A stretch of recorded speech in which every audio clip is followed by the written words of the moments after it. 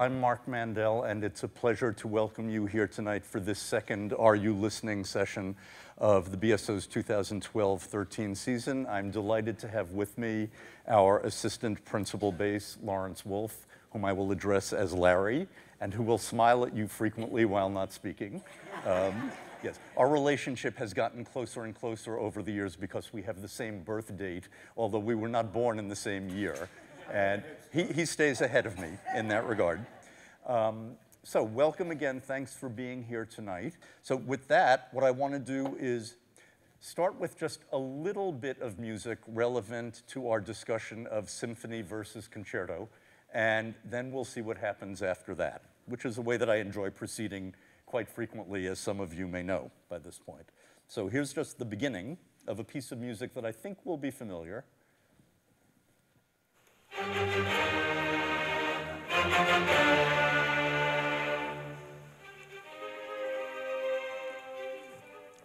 We don't need more of that than this for now. Who thought that was a symphony? And anyone think it might have been a concerto?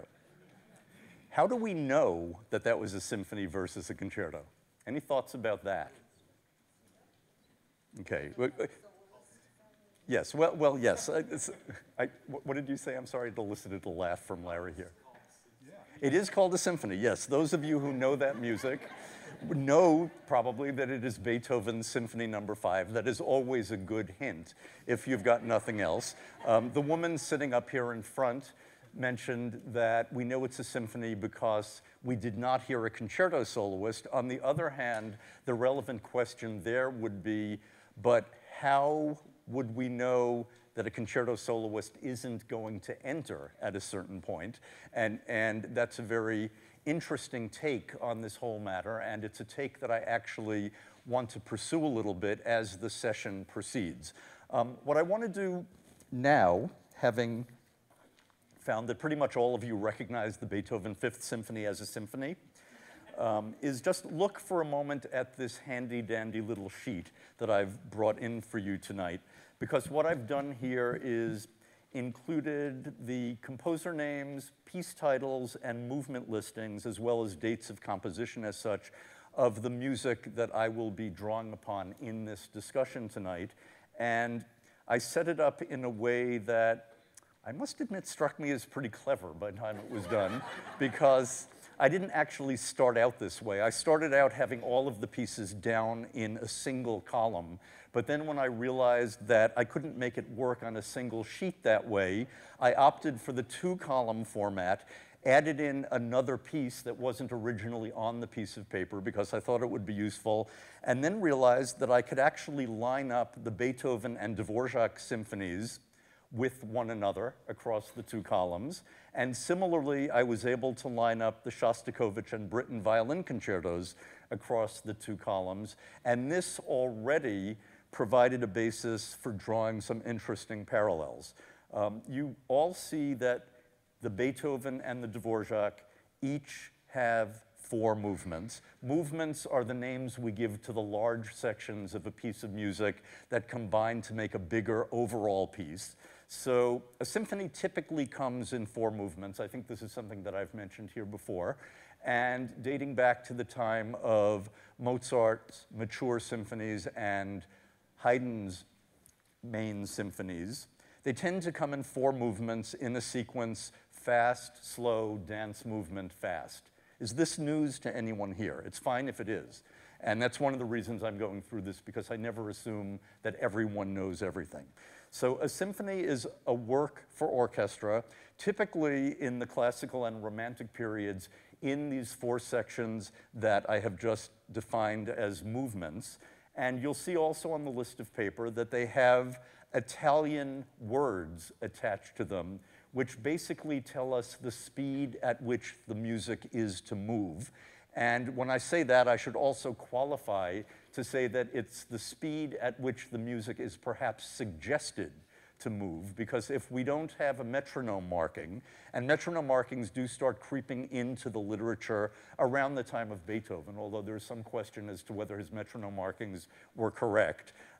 But this is where one aspect of interpretation comes in, And it's a particularly good reason to have a conductor on the podium, because if all, let's say 80 to 100 members of an orchestra were left to their own devices to establish a tempo, they would be in trouble, and we might think we were hearing Schoenberg rather than Haydn or Beethoven. So, and we're going to be talking about this in a short while. So 4 movements each for the symphonies. This is the typical format. Allegro is the basic word for fast. That's the Italian for fast. Con brio for the first movement of the Beethoven means with fire or with energy. First movement of the Dvorak is Allegro maestoso, a majestic fast tempo, if you will. Second movement of the Beethoven Andante con moto. Andante simply means walking, a sort of walking tempo. Con moto means with movement. So already you can see with the con brio and the con moto for the first 2 movements of the Beethoven that there are various ways to qualify or further define the basic designation at the beginning. In the Dvorak, we have as the second slow movement poco adagio. Adagio is a rather slow-moving tempo. Poco means kind of somewhat adagio. And again, we're very much in the realm of interpretation. The third movement and fourth movement of the Beethoven are both marked allegro, meaning fast. The third movement of the Dvorak is called scherzo, and that's a term that cropped up for this third movement dance/character-like form that actually first was used by Haydn in a string quartet of his, but came to be applied to symphonic third movements by Beethoven at a certain point. Vivace means lively or very fast. Both finales are allegro. So there already, just in this small amount of information on the page, I think is a fairly clear sense of how a symphony in general will function. Now, in terms of a concerto, if you look up at the Mozart listing at the top of the page, we've got there Piano Concerto number 18 in B flat, K456. Now, this tells us a bunch of things. It might tell us that this was the 18th piano concerto that Mozart wrote, but it wasn't, because there are some that are not numbered and things can get complicated in that way. But it's 18th in the chronological sequence of numbered concertos that we tend to experience. B flat is the key. K456 is the catalog number for a chronological listing of Mozart's works by a guy named Köchel, K-O-umlaut-C-H-E-L, so that's what that is.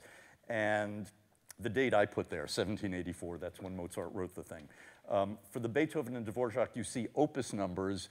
The word opus simply means work, and that term is used to specify the publication number of the work at hand, so that Opus 67 of Beethoven was his 67th published work. Opus 70 of Dvorak, his 7th symphony, was his 70th published work. But another funny thing, is this all good so far? You all getting it? Yeah? Let me know when I confuse you. That's what I'm aiming toward. One thing that can happen, as we see in the Shostakovich Violin Concerto, is that we've got a piece that somehow has 2 opus numbers, and that's because when he composed it originally in 1948, he gave it the opus number 77 based on the number of works he had published to that date.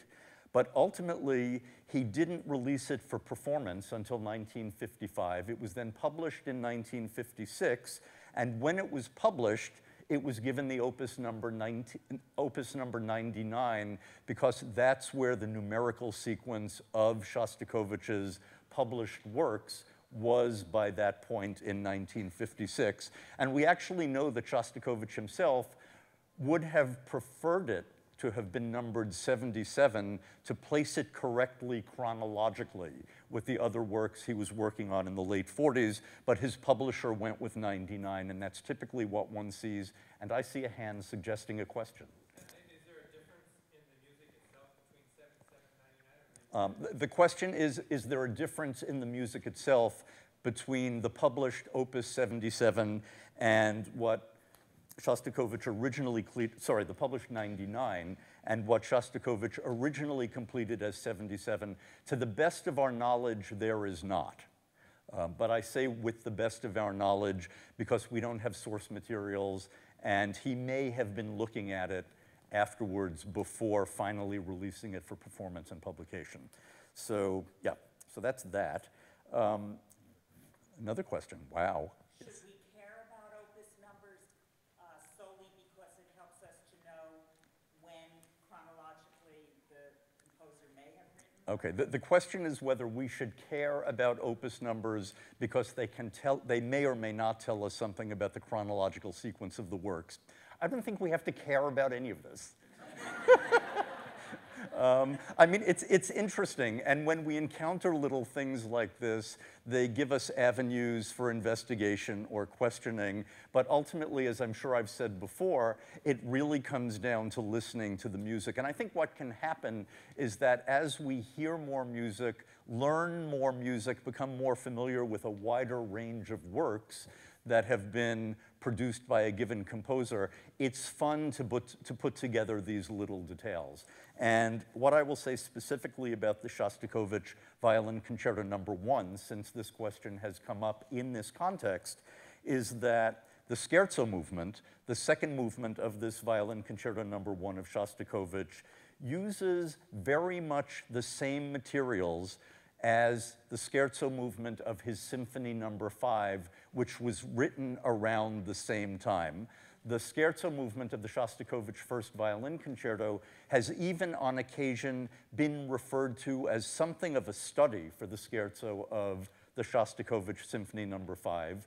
But it's not clear to me that anyone who has suggested that has really managed to sort out the chronological aspect of which was composed when with respect to the other. But we can definitely say that the same sorts of materials, and it's very audible if you know both pieces, were used in the scherzo movements of both those works.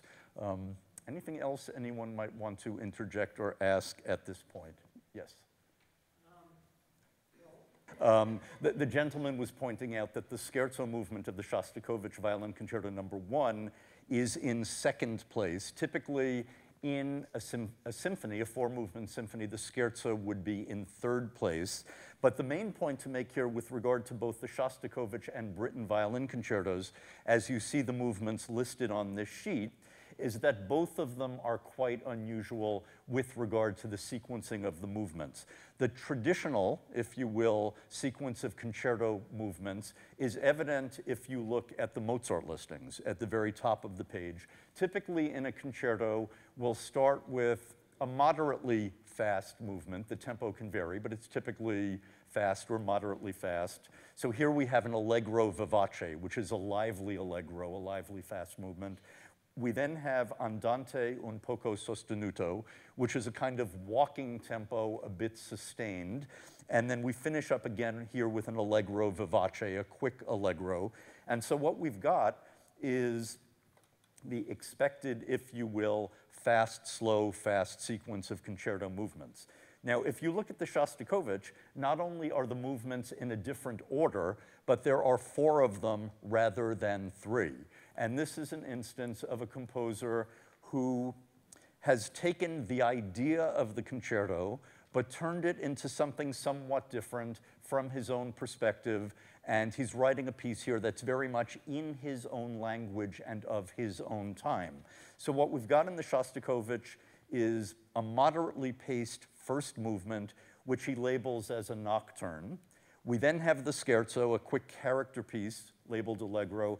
Then we have a passacaglia. I'm going to come back to that later, and Larry is going to come back to that with me, in fact, because we'll be hearing him use his instrument when we talk about that. That's an andante, which is a sort of comfortable walking tempo, and then it finishes with an allegro con brio, fast with fire, that gets even faster at the end for a concluding presto section, which means presto, very quick. And he labels that a burlesque. So we have for the Shostakovich not just an unusual number of movements and an unusual sequence of speeds, but he has also given the movements names. For the Britten, we have a similar rethinking, if you will, of the standard form. So here, instead of going fast, slow, fast, we're going slow, fast, slow. Moderato con moto, a sort of moderate speed with motion for the first movement, then vivace, very fast, lively for the middle movement, and then again a passacaglia to close things off. So in these two instances, we have 20th century composers offering their take on what a concerto can be. And of course, it all harks back to the notion of the concerto as standardized, if you will, during the classical period by Mozart, continuing along with Beethoven. But I should point out, too, that concertos were not necessarily all following the norm, even during the 19th century. We have two piano concertos by Franz Liszt. Both of them are single movement concertos that last about 20 minutes each, divvied up into a bunch of sections. So even along the way, we can find deviations from the norm. And again, that's always something fun and interesting to discover, because ultimately it's the kind of thing that adds further to our knowledge of repertoire and how we can relate what we're hearing by one composer to music by another. And I think with that, since I've gone on for quite a while at this point, the reason it occurred to me to ask Larry to join us for this session is because Larry is at least a triple threat and perhaps a quadruple threat. He's a composer. He is a performer, as you know. As a performer, he can be both a concerto soloist and an orchestral player. So it occurred to me that it would be very interesting to have his take on what it's like to approach the notion of a concerto for all three of those perspectives. Have you conducted as well? Yes. Speak into the microphone. You should be. I'm speaking into the, I am speaking into the microphone. Is that good? Can you hear me? Yes. Wow. Okay, so he is a quadruple threat, as I intimidated. And I think what I'd like to do is ask you, and he's smiling. Quadruple. He's happy to be a quadruple threat. And I think what I'll do now is let him talk to you a little bit and take questions from his perspective while I sort of plot out how I'm going to follow up what he has to say with musical examples from the different pieces that I have handy. Wow, well spoken, Mark. Wow. I learned a little bit today, more than a little bit today. And symphonies, yes, it's how to differentiate a symphony. In fact, as I tell my students sometimes, there comes a point where a symphony is less formal and it becomes, in a way, with someone like Mahler, I can only call it a symphonic world. This is symphonic world #1 because it's just his take and his view on a certain set of emotions and an emotional landscape, and that's because Mahler for instance, breaks all the old classical rules of symphonies. Absolutely. But as for concerti, well, it's hard to tell because sometimes Brahms was so afraid of writing a symphony, he wrote 2 concerti that are basically symphonies with piano. I think yes, and in fact, I should point out, since I was talking about the number of expected movements, that the second of Brahms's 2 piano concertos is actually in 4 movements. So you never know what's going to happen.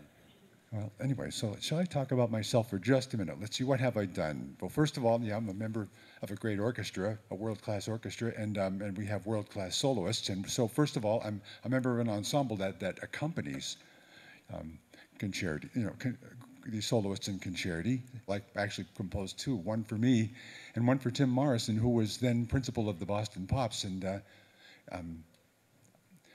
I can't imagine. It's an unimaginable thrill. Actually, first of all, I got the piece off. I didn't have to rehearse it or play it. So I sat out in the audience and listened to John Williams conduct the Boston Pops Orchestra in a piece I composed with a great trumpet player. And I'm sitting at a table with John Williams's great friend and great arranger, Billy May. And Billy May looks over at me and gives me a squinchy face and the thumbs up. And I'm thinking, absolutely amazing. And well, just in terms of being a composer, there comes a point where you know you've arrived because someone will say, "Okay, let's play the Wolf," and your name turns into a noun. I mean, mine is anyway. Well, yours too, but still. And let's see, what else have I done? Well, besides, there was a long time ago. Then I thought maybe there's room for a studio orchestra in Boston, so I started the Boston Radio Orchestra and actually conducted it. It was comprised of all my colleagues. I turned out I was a fairly good conductor, but terrible fundraiser. So we leave the fundraising to the professionals here. Is where it should stay. But just the art of accompanying a soloist. I mean, I'm just speaking now as a performer, and I somehow think to myself, if you're accompanying a soloist and you wait for that soloist to play, let's say I can almost do it better by holding a bass. I think I'll hold the bass and give you a one-man show for just a moment. Absolutely. Here's the opening of the Tchaikovsky Violin Concerto. Sorry, I'm a how can I say? I'm a bit of a bass brat, which means I steal a lot of concerti from a lot of people. Cello concerto, viola concerti, violin concerto, but.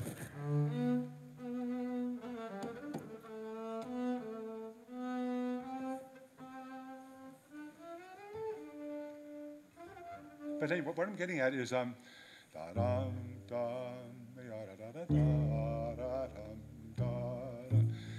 And so as the violin is playing that, we somehow, for instance, if I do this, da-dum, da, ya-da-da-da-da-da-da-dum, if I wait for the violinist to play before I play, then, and if the entire Boston Symphony does that, we are, how can I say, dead in the water, truly, because we'll continue to slow down to stay together, slow down, and so what we have to do is something I describe to my students is just kind of extrapolate based on what the soloist is doing there, or 7 years ago, and 7 years ago. And so we have to imagine that this violinist is based on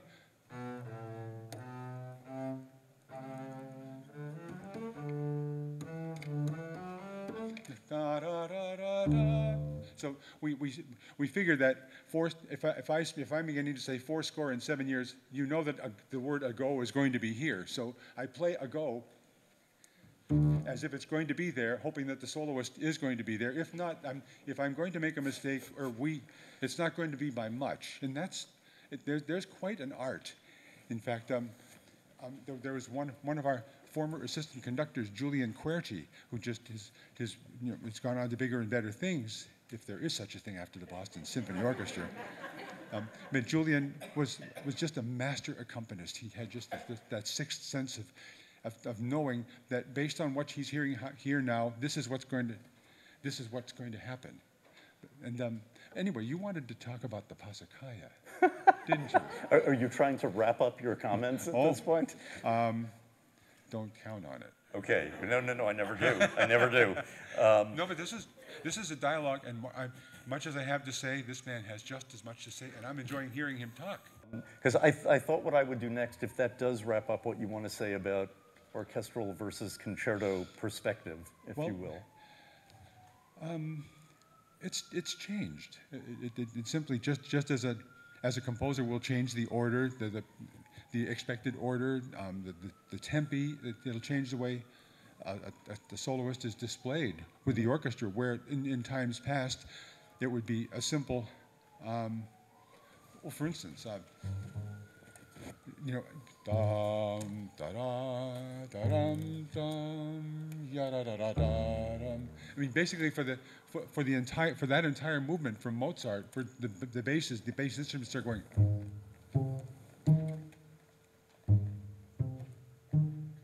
You always make that face? Only to you, Mark. Yes, I knew that. I'm not done yet. There. Okay, now I've got the. And so very, very often the orchestra is truly just an accompanist. We seldom get the tune. We may get a small dialogue going on, but most of the time it's the soloist in the center, in the spotlight all the time. And of course that has changed considerably. And there are dialogues, well, of course, incredible cadenzas, but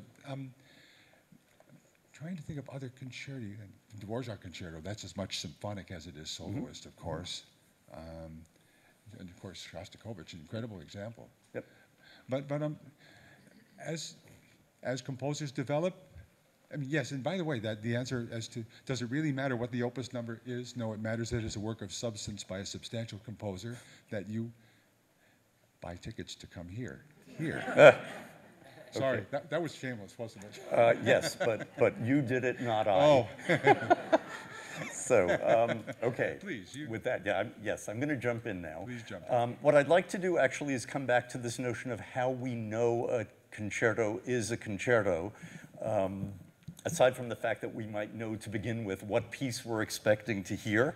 So what I want to do is go to another piece of music, which I will not identify, and I'm going to suggest that any of you who know the piece already, try to pretend that you don't. And I'm going to give you the beginning of the piece without identifying it quite yet. And the question is, when this starts, how do we know what it is or what it might be?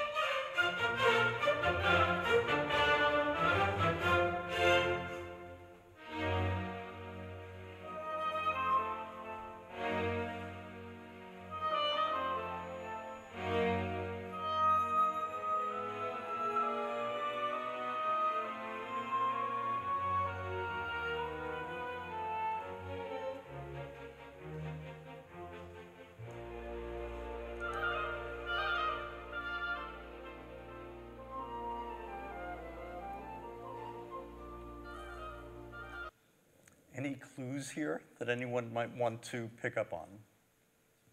Yeah, I'm not really expecting an answer to that question, because until we actually hear a soloist come in, we have no specific reason to think that it's a piece, a concerto for orchestra and soloist.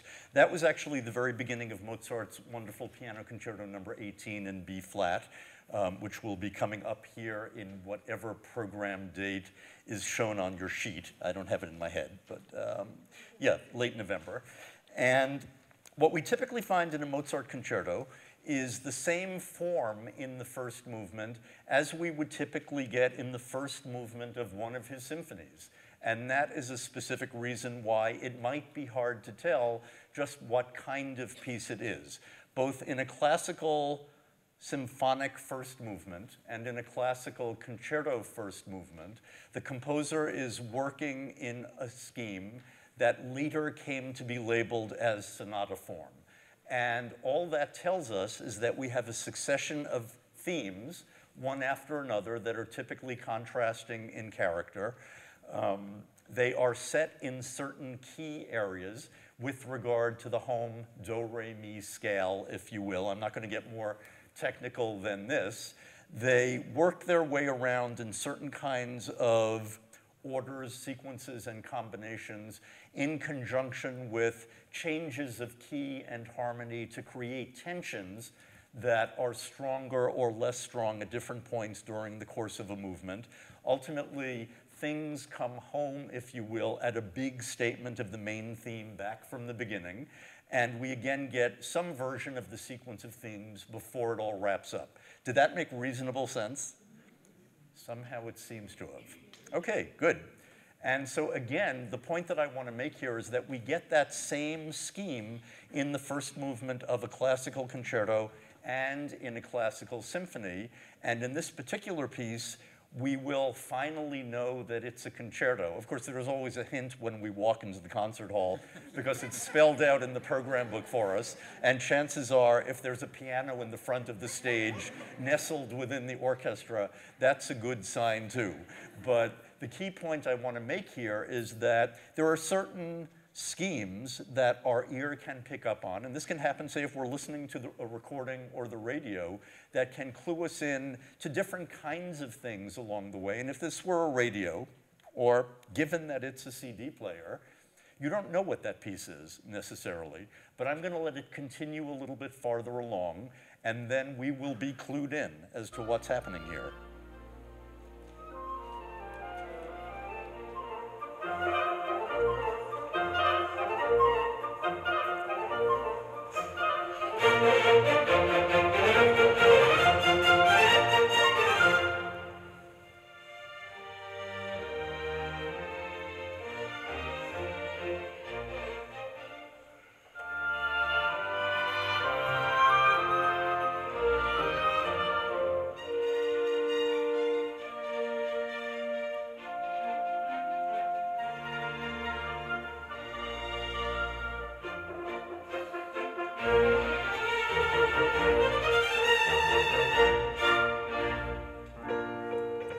Ah.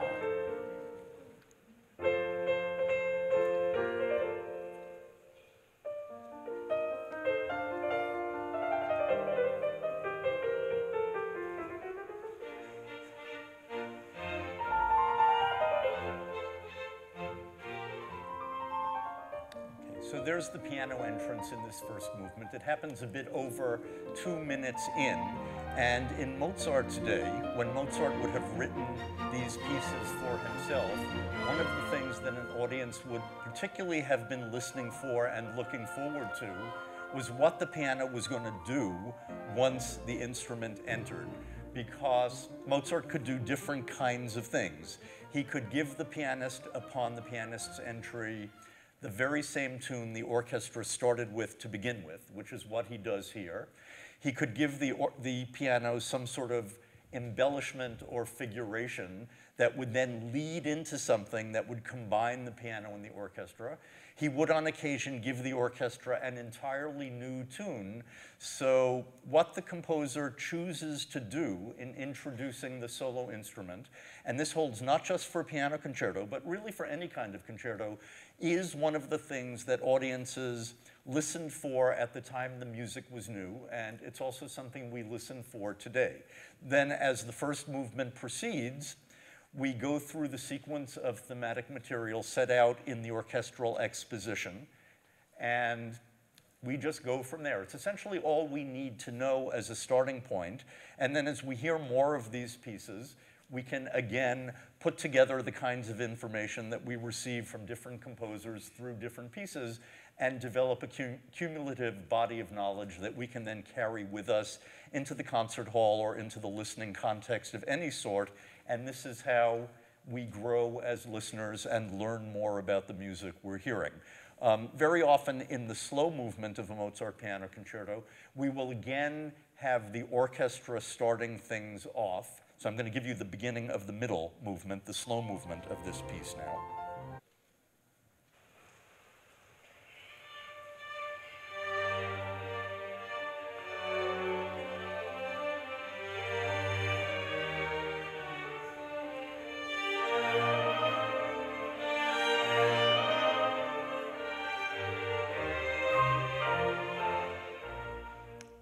Mozart will do all sorts of wonderful things as this music continues. The pianist in this movement doesn't come in for about 1 minute and 3/4. So again, Mozart is setting the stage for the pianist with wonderful music. And one of the things always to be astonished by in Mozart's piano concertos is the way he uses the different parts of the orchestra, not just the way he uses orchestra versus piano, because he's got winds, woodwinds, strings, piano, and he can make these things interact in different kinds of ways, and that is one of the key bases on which he's able to be so creative and inventive as he moves from one concerto to another. So we have the different parts of the orchestra, we have the soloist in combination with the orchestra or parts of it, we have the thematic content, and in the case of Mozart, it all adds up to something that we can pretty often count on being able to label as sheer genius. The last movement, as I mentioned, is the quickest moving music that we get. And typically in his last movements, which are very bouncy, it's the pianist who gets to start things off. So here's just a little bit of the opening of the last movement of this Mozart piano concerto.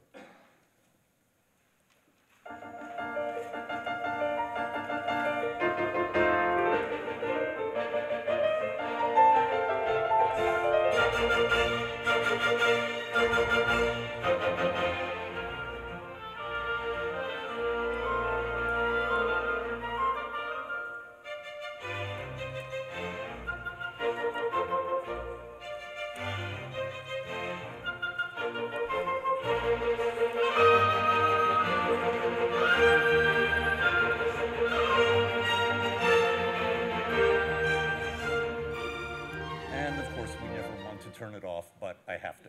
But fortunately, it'll be performed here in late November, so you can come back and hear the whole thing. All right. Now, having said that, what I want to do is jump to the Addis piece that's listed last on your sheet, and then we'll be getting to the Passacaglia soon after that. Fear not, fear not. Okay, the question was raised before, what does what I've shown of the Thomas Addis piece at the bottom of the list on the handout have to do with the notion of concerto? We see that the piece is called In 7 Days for Piano and Orchestra. The fact that it's labeled for piano and orchestra is essentially enough at least to suggest to us that this is a concerto type work. And in fact it is. But what's also very interesting here is that unlike any of the other pieces, it has a name, In 7 Days. And what I will tell you is that In 7 Days refers to the creation story. So what we've got here is a bunch of movements, 7 in all, that are keyed to the creation story in Genesis, so that the first movement is labeled Chaos, Dark, Light. Second movement, Separation of the Waters into Sea and Sky. Third movement, Land, Grass, Trees. The fourth movement, Stars, Sun, Moon. Then he takes a musical form called a fugue, which is based on repeated entries by different parts of the orchestra, different voices. Any of you who has sung Row, Row, Row Your Boat as a round knows the basic procedure from that, although fugues tend to get way more complicated, so we'd be in a less good position to sing them. So what he has done is that he's actually linked the fifth and sixth movements as a fugal segment representing through music the creatures of the sky, sea and sky, creatures of the land, and then the final movement he gives the title Contemplation. So what we have here is a piece that is a concerto with regard to the fact that it is a piece for soloist and orchestra, but at the same time it carries us into the realm of program music, which is something that I think I've talked about here, but in a nutshell, program music is music that, simply put, carries some sort of extra musical connotation. And the examples of that you're most likely to encounter frequently are, for example, Beethoven's Pastoral Symphony, in which he labels each of the movements with regard to a pastoral outdoor scene, although he himself made a point of saying that he wasn't telling a story in that piece, he was just providing musical impressions. But as we move later into the 19th century, we have the symphonic poems of Franz Liszt, which are based on literature, figures from folklore, that sort of thing. And we also have, in the late 19th and early 20th century, the great symphonic poems of Richard Strauss, which come up more repeatedly here. And they include things like Don Juan, Till Eulenspiegel's Merry Pranks, Don Quixote, Death and Transfiguration, also Sprach Zarathustra, so that, again, we're getting into a realm where composers are using music to convey a storyline, if you will, beyond the immediate scope of the notes themselves on the page. So we've got something like this in Addis's 7 Days. Addis is an extraordinary composer. At the moment right now, his opera, The Tempest, based on Shakespeare, is having a run at the Met. He wrote it when he was only 32, or I should say he completed it when he was only 32. It had its premiere in London in 2004, was revived in 2007 when a recording was also made from it. It's had a number of other productions. I actually saw it at the Met this past Saturday night and liked it so much. I knew already that it's great music because I have the recording, but I'm going back again in a week and a half to hear it again. He's a truly amazing composer, some of whose music we've had here before. This is a piece we've not played before. It's quite extraordinary, and all I want to do here is give you just a small taste of it so you have some sense of what kind of sounds of music to anticipate. And with any great composer, one of the most striking things about Addis's music is his ability to write for the orchestra in what I think you will find to be a truly unique way. His music really sounds unlike anyone else's. And one of the things that I have found to be a useful way to characterize this based on the pieces I've heard of his, not just the Tempest, but purely orchestral pieces as well, is that he has this way of creating not just textures by musical lines and combinations of musical lines in different parts of the orchestra, but he also creates very frequently what I can best describe, I think, as musical auras by putting together combinations of sound that can not only vary in volume, but seem somehow to shimmer as he's varying the texture and dynamic range of the volume of the music as hand. So let me just, again, to give you a small sense of how this piece works and what his sound world is like, give you the beginning of the first movement. And what happens in this particular piece is that, as in the Mozart piano concerto I was just talking about, the pianist does not come in immediately. So we cannot tell at the beginning whether this is intended to be purely orchestral or orchestra plus soloist or something else. The pianist actually doesn't come in for about 3.5 minutes in this piece, and that lets Addis set the stage with his orchestral sound world, if you will, in a way that sets us up for what he's planning to do in terms of what we're hearing, and it also sets the stage for the pianist's entry. So here's the very beginning of Addis's In 7 Days, and again, he names this first movement Chaos, Light, Dark.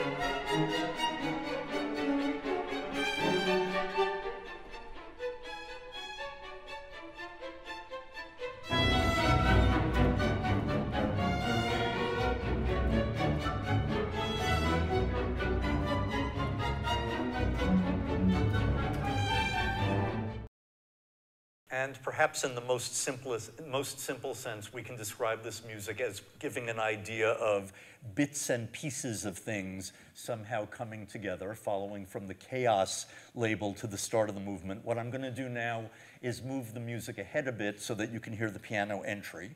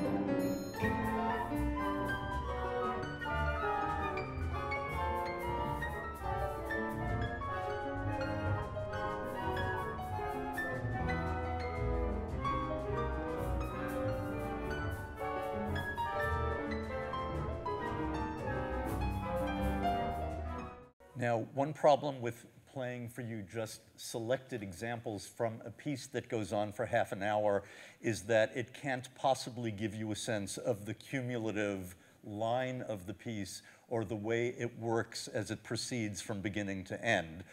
But what it can do, again, is give you a sense of the sound world that he's working with. And I'm going to give you just one other example, which I think is pretty well illustrative of his label at this point in the score. What I'm going to give you is the beginning of the fourth movement, which is stars. That movement is stars, sun, moon. And I think at the beginning of the fourth movement, you will hear a different kind of sounds as he's aiming up toward the sky, if you will, and also bringing in the piano in a way that gives the pianist a very different kind of music to play from what you heard at the beginning. So here's the start of the fourth movement, Stars.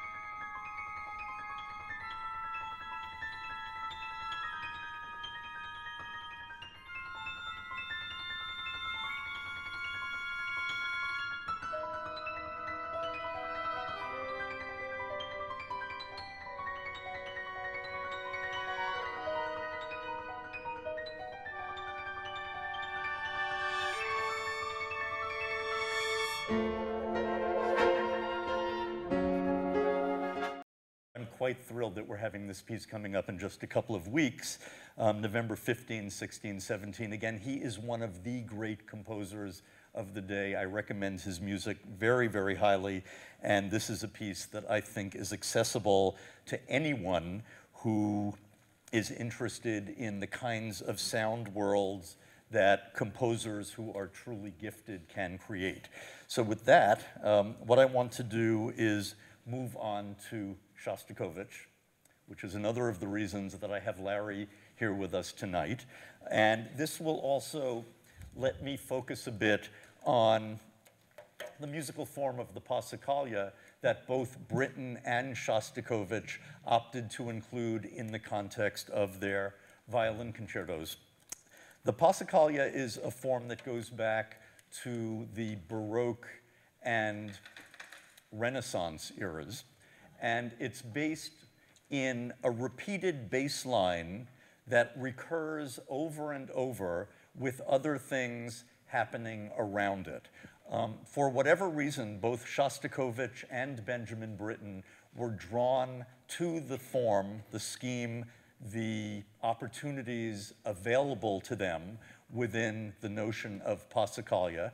And the Passacaglia in this Violin Concerto No. 1 of Shostakovich, like the one in the Violin Concerto of Britten, gives us an instance of a composer really doing an incredible thing of taking a form that has been around for centuries and turning it to his own purpose, to his own use, in a way that sounds very much like the composer this composer happens to be, and also has an extraordinary cumulative effect as it moves along. Now, how many of you know the Brahms Fourth Symphony, or have heard it?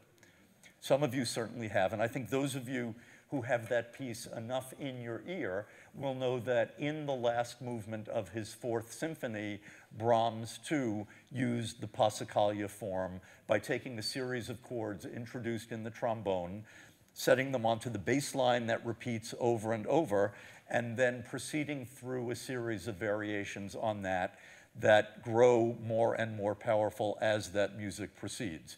So we have an anchor, if you will, to the notion of a later composer than a Renaissance or Baroque composer using a Passacaglia in the familiar example of Brahms. And here we have it in Shostakovich, as you're about to see. When the Shostakovich movement starts, the theme, the Passacaglia theme, this very big, extended, easy to recognize bass line is given initially to the double basses of the orchestra along with the lower strings. And here is where Larry's presence comes in. Because what I'm going to do is let him play this bass line for you before I even move to the Shostakovich recording, so you can hear what Shostakovich is able to do with this as the music proceeds. Just for your information, I counted measures. It's where the Brahms Passacaglia is 8 bars long, this one is 17 bars long. Yes, so it does extend to some length. It's very interesting rhythmically in terms of which notes are held, where pauses come, when notes are repeated. So he builds a great deal into this single bass line, which sounds like this.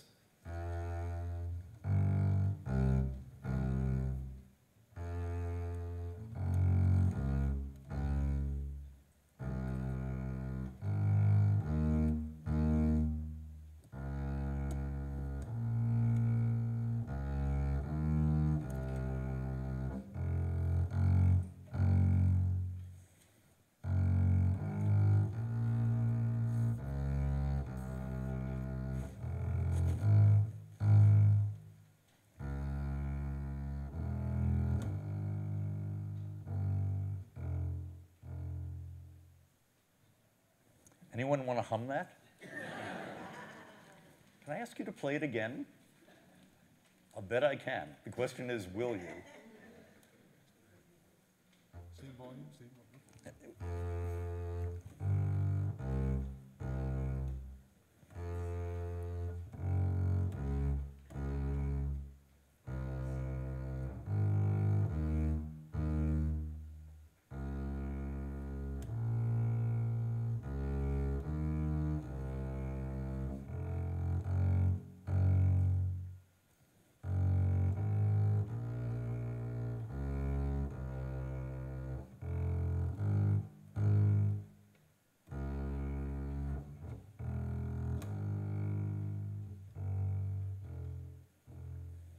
Okay, now let's hear what Shostakovich does with this. And an interesting thing is that whereas some composers might opt to begin the piece or the movement with the bass line unaccompanied to get it into the listener's ear, Shostakovich immediately starts having things happening around it, so it is part of the basic texture from the beginning of the piece. It is very audible in the bass, even with other stuff going on, as it's being played by the low strings. And here is how it sounds at the start of this movement from the Shostakovich.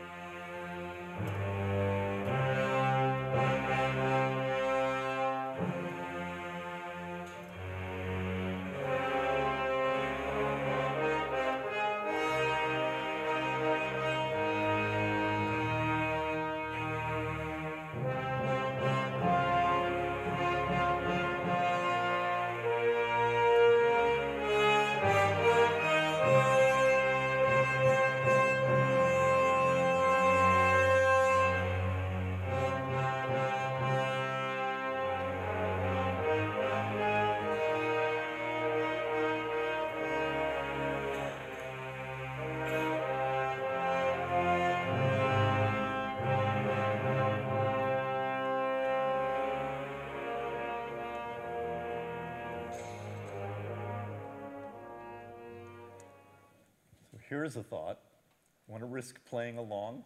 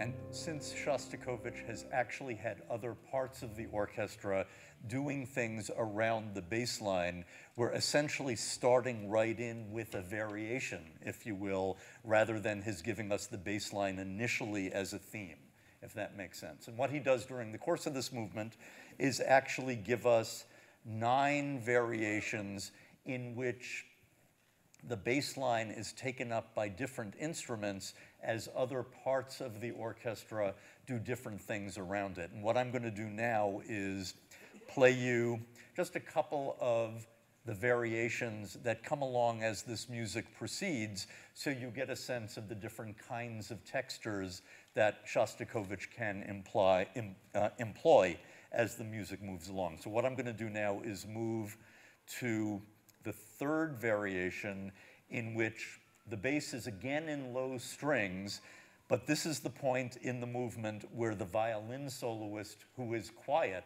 silent for the first 2 variations, finally joins in with a line of counterpoint against the theme. So this is variation 3 with the theme and the basses, and the violinist, the solo violinist, coming in with a line of his own.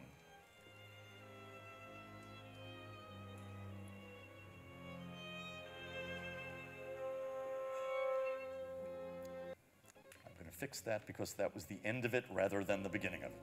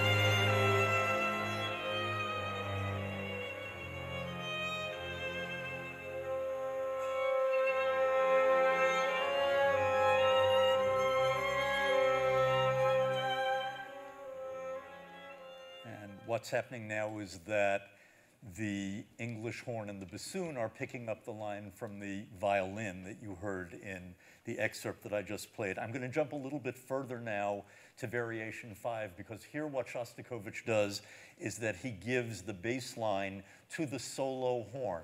So it takes on a completely different character in the middle of the orchestral texture.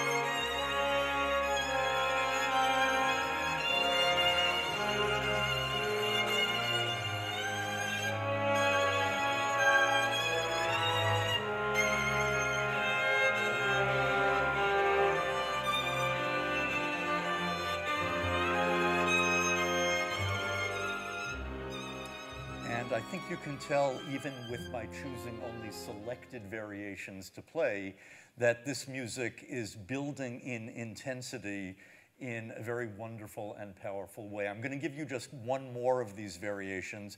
And what happens in this next variation I'm going to play for you, which is variation 7 of the 9, is that it's actually the solo violinist who plays the passacaglia bass line in octaves on the violin, giving it a completely different character. So here is this, and at this point, the solo violin is providing a different kind of intensity of his own.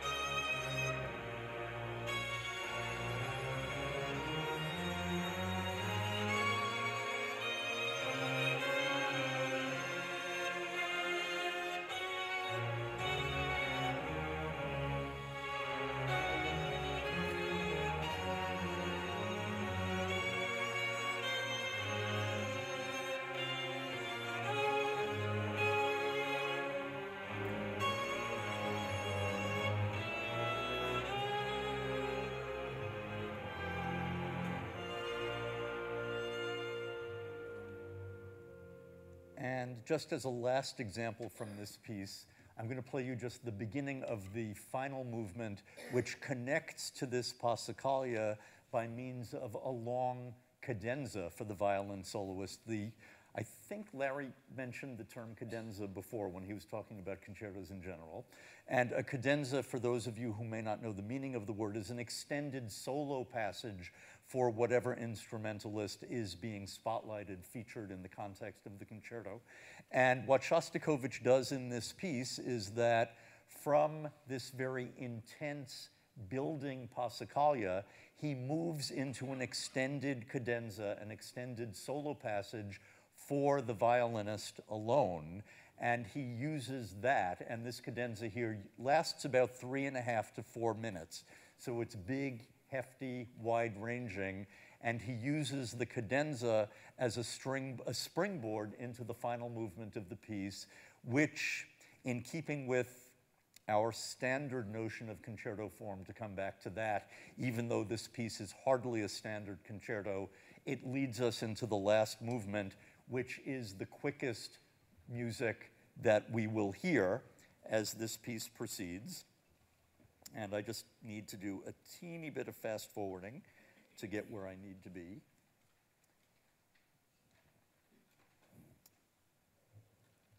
And as I said, this cadenza goes on for about 3.5 minutes. And I will give you just the end of it.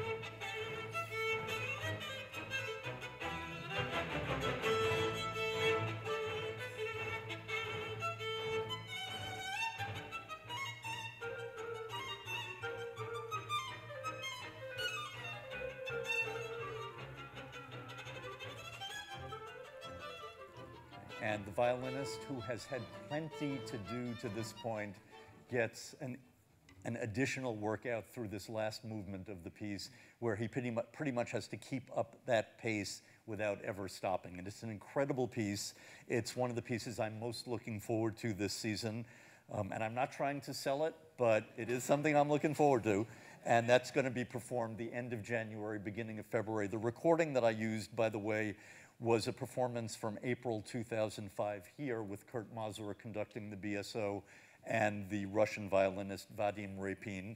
And for those of you curious about the other performances I was using, the Mozart was a Tanglewood performance from 2011 with the conductor Bernard Labadie with the BSO and the soloist Benedetto Lupo. The bit of Beethoven Fifth that I gave you at the beginning was the BSO with Christoph von Dochnanyi conducting here in October 2007. And the excerpts from In 7 Days, the Addis piece, are from his own recording he conducted on EMI with the pianist Nicholas Hodges and the London Symphony Orchestra. So that's what you've been hearing. We have a few minutes left. I can take maybe one or two questions, and the first hand is here. Was the cadenza for the violin written completely by Shostakovich, or is it varied by the violinist? Yeah, the question is, was the cadenza in the Shostakovich piece written by Shostakovich himself? Because during the classical period, pianists who were often the composers of these pieces would often improvise, as Mozart typically did, as Beethoven did, although we have cadenzas written out that were left by them for some of their pieces. In this instance, Shostakovich has written out the entire cadenza. It's fixed on the page and very much relevant to the piece as a whole, because it includes a couple of references to other movements along the way, and it actually also includes in it a musical signature that Shostakovich uses periodically, and in fact, he did it in this piece for the very first time. If we think of his name as D. Shostakovich, with D, S being German notation for E flat, C and H, H being German notation for B natural. Do it again, please. Bum. That is a four-note formulation that one hears in a number, thank you, Larry, of Shostakovich's pieces. As I just mentioned, he did it in this violin concerto for the very first time. He does it in a number of his string quartets and symphonies. And again, that is a way in which Shostakovich is literally putting his signature on this music, as well as spelling it out on the page. One more question, if there is one, before we need to adjourn? Yes? Well, the Addis piece, Addis himself chose not to call this a concerto. Correct. Addis himself chose not to call this a concerto. And solos? Yes, the question is, am I using the term concerto to apply to the Addis simply because it is for orchestra and a prominent soloist? The simplest answer is yes. And in fact, in the notes for the recording, it is referred to as a concerto. It would be absolutely typical these days to describe a piece like this as a concerto, even if the term is not used in the title. It's not surprising that it's not used, given that the intent of the piece is to some extent programmatic. So with pieces these days of this sort, we will sometimes see the name, the term concerto as part of the title, sometimes not, but certainly the implication is there for those of us who want to place this kind of piece in the stream of history. So, and with that, we've run out of time. Well, okay, I will yield, and yeah, it would be you, yes. You look disappointed, yeah. All right, last question. Sure. Everybody can go and eat. I'm trying to remember the name of a very famous and popular piece called Concerto for Orchestra. Ah, yes, good point. Yes. That's a very interesting point. There is a piece by Bela Bartok, which was actually premiered right here by the BSO in Symphony Hall in 1944. It's called Concerto for Orchestra. Bartok called it that quite specifically because he wanted to give the different sections of the orchestra an opportunity to show off as sections within the context of the whole piece. So in that piece, we have concerto-like sections, if you will, for the different parts of the orchestra as the piece proceeds. And the term, the title Concerto for Orchestra has also been used on numerous occasions subsequent to that by folks like Milton Babbitt, and Elliott Carter wrote a Boston concerto specifically for the BSO. Lutoslawski wrote a concerto for orchestra. And ultimately what happens is that we take the foundation in the classical notion of concerto and are able then to expand upon that with different kinds of music written over time by any number of different composers from various different places in different musical styles. Thanks again to Larry. Thank you all. Go have food.